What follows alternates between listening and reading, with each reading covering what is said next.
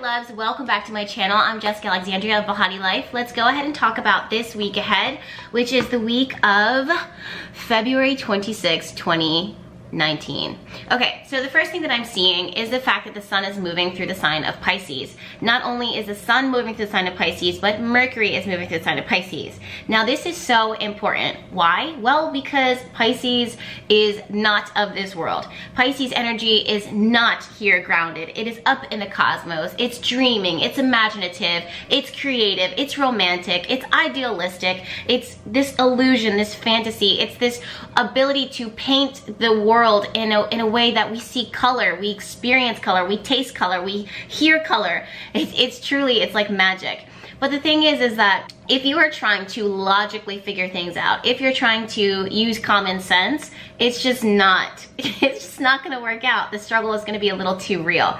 And basically why this is and how you should work with this is allow yourself to drift, allow yourself to use your imagination, allow yourself to think of the impossible, allow yourself to conceptualize, to visualize, connect with people that are different from you, connect with people who inspire you. If there's artistic projects, if there is romance, if there is a love, if there is healing that needs to be done that you want to experience, this is the time to connect with it. Let me go ahead and adjust my camera settings really quickly. Bang, bang, boom, got it. Okay, the other thing is that Mercury ruling our mind is gonna go retrograde. Mercury ruling communication, Mercury ruling messages and messengers is going to go retrograde on the 5th, which is in just a few short days. And what happens is that as Mercury is preparing to go retrograde, he's not as strong as he normally is.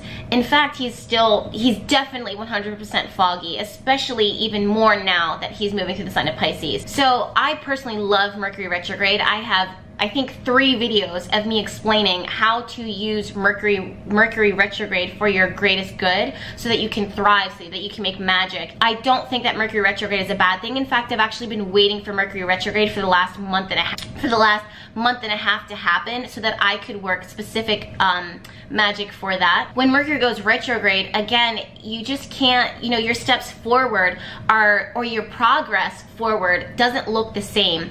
In fact, you have to take steps back in order to kind of retrace things that you have left behind, or to find certain things that the universe says, wait, before you go forward, you're going to need this, you're going to need this. Don't, you know, pass go. Don't collect $200 yet.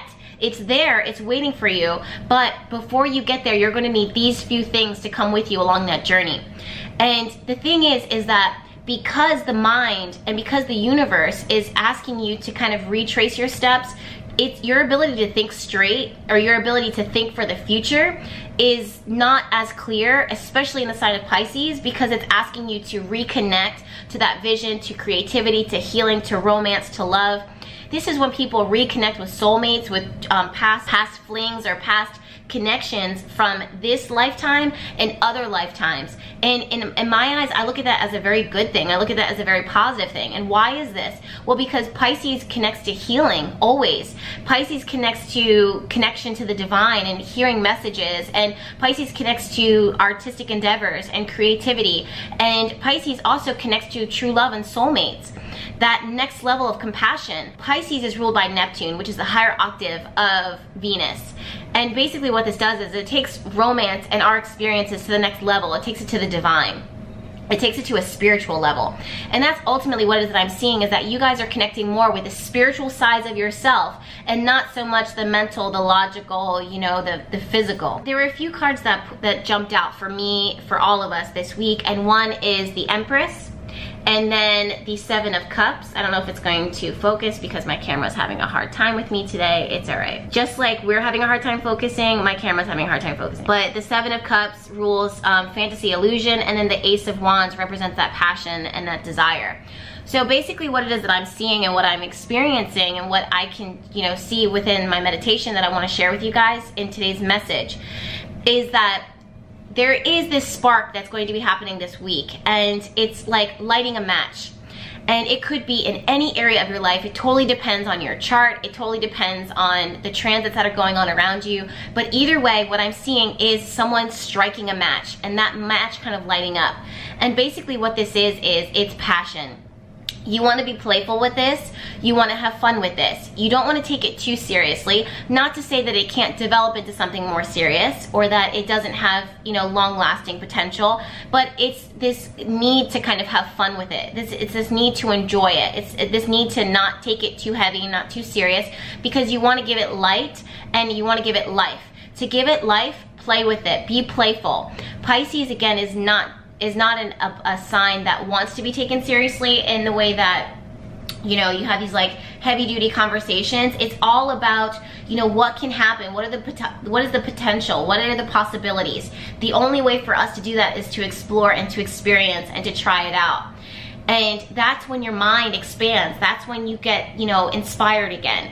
And I'm seeing you guys in the Empress, with the Empress card. And the Empress is all about being able to receive, but in a way that the more that you are allowing yourself to receive, the more that you're allowing yourself to share and give love, the more that you allow yourself to create and to be creative, the more you will expand, the more that you will grow. Whenever you see the Empress card, especially with the Ace of Wands, this is, again, there's something being born here. There's something coming to life.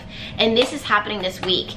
And the thing is that I really want you guys, you know, again, I feel like a broken record, but I say this all the time. When we're working our magic, it's not always about actively doing. That's one part of it. That's 50% of it. But the other percentage is you being able to receive and you being able to go into a space where play is very important, where creation is very important, where love and vulnerability is very important, but also strength and boundaries. That's one thing too, is that Mercury moving through the sign of Pisces reminds you that you do need a healthy sense of boundaries, because you can bleed into the energy of others and others can bleed into the energy of you. But again, the Empress is not a weak card. She's actually very strong. Her magic comes from her ability to you know, clearly know what it is that she wants and not accept anything less than that. So that's what it is that I'm seeing, you guys. I'm also seeing interesting like dynamics with conversation and you know, how you're communicating with others and messages that are coming through. They're almost very faded. It's almost like connecting with someone that you may have known that feels like family or feels like an instant friend. But the reason why this is because the North Node rules, you know, where it is that we're headed, where it is that we're striving to go towards. And the North Node falls within the sign of Cancer, and Cancer is the familiar. Cancer is family. Cancer is, you know what, this sense of belonging that I have with you, which is crazy that I'm saying that, because literally yesterday I pulled the Four of Wands was there. The message that came to me is, where do you belong? Where do you belong? Sometimes it's not a physical spot. For others it is. I have a friend right now who's leaving New Orleans, but he's found where he belongs. Maybe your space and your place is a physical location. Maybe it's a location of healing, a spiritual space of healing. Maybe it's a spot in someone's heart, but either way, that's what it is that we need to focus on, is where do I belong in this world? And where is my place in this world? It doesn't have to be a physical, it could be a metaphor, it could be this, you know, an energetic space. So that's what it is that I'm seeing this week, and I'm seeing a lot of things kind of connecting and stringing together. It's like the dots are starting to be connected. Now, I don't want you guys to get frustrated. I actually want you guys to be very open to receiving. Remember, when you're working with Pisces, you're working with the energy of the ocean. The ocean is not something that it is that you want to fight. You want to lift your feet up, you want to float and allow it to take you to the shores that it's destined to. It's almost like, if you don't want to think of the ocean as you know, carrying you, then think of it as this current.